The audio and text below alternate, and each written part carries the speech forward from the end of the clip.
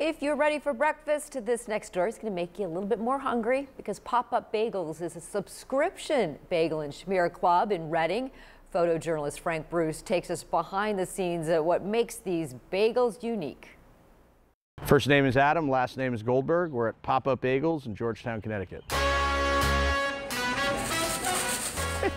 just make bagels. We want to share our bagels with as many people as we can. This is a fresh bagel subscription club. We've got people who order their bagels fresh for on-demand Fridays, Saturdays, and Sundays every week. They're awesome. And over the years, bagels have kind of gotten a little bit generic and boring. And we wanted to bring back the old school bagel and that crisp exterior, that warm, soft center. This just was kind of a hobby. I love to entertain, I love to cook, and baking kind of just took over the last couple of years.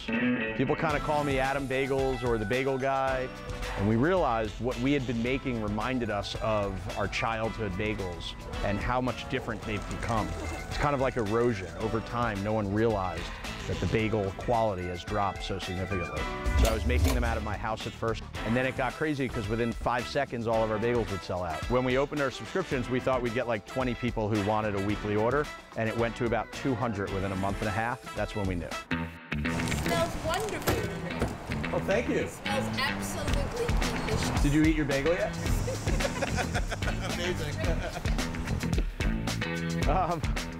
So we're right now looking at expanding into Westchester, Manhattan, Long Island, and Northern Jersey. It's pretty awesome. And you know, none of this happens without our amazing fans and loyal customers who not only love our product, but they're kind enough to share with others that we exist.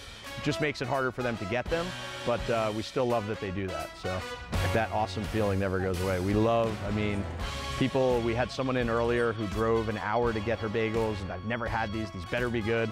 And we gave her a bite right in front of us, and she just, you know, almost in tears, how great it reminds her of that fresh bagel that you really just can't get anymore. Typically, when you pick them up, they're warm, and it's really just the freshness, the smell, the exterior crisp. It's just warmth and beauty. I don't eat cream cheese. I'm a butter guy. I don't eat cream. All right, well, Adam stopped by yesterday and I was lucky enough to get my hands on some bagels. Let me tell you, these smell absolutely incredible. Take a look at that. Can you see all that goodness on this bagel? Absolutely delicious. This is absolutely my breakfast. So thanks to Adam for stopping by. And if you get a chance, definitely give them a try.